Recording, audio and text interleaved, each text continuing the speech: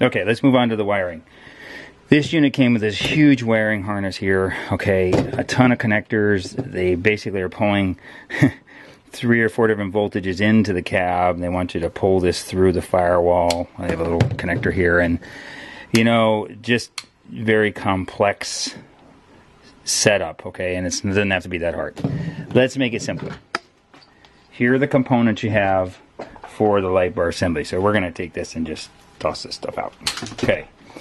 We've got the light bar here, okay, and you want to have basically the light bar.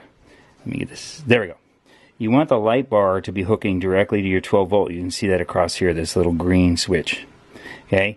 And what turns that green switch on and off inside this relay, okay, this is standard relay with 4 prongs on the bottom.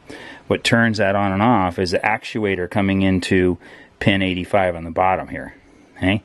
So you wire 12 volts to pin 30, your light bar to pin 87, hook him to ground through the chassis, and your chassis is going to take care of all your grounds here. Hook 86 to the ground, which is basically the back side of this, and you want to hook the ground pin to here.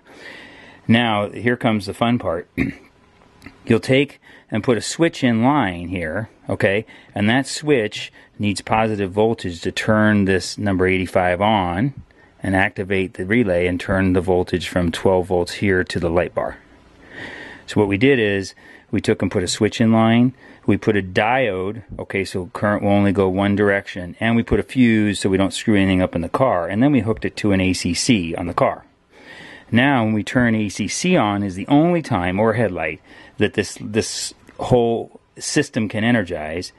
You turn on the switch, it energizes 85, and 85 actually relays the voltage from 12 volts over to the light bar. Okay. You can see here, this is where we put the whole unit together. We've got the fuse, we put a little diode in there, we'll shrink tube all this, okay, and then your switch, this particular switch, really clean looking here, okay, on off, will also light up during when you press it on, okay.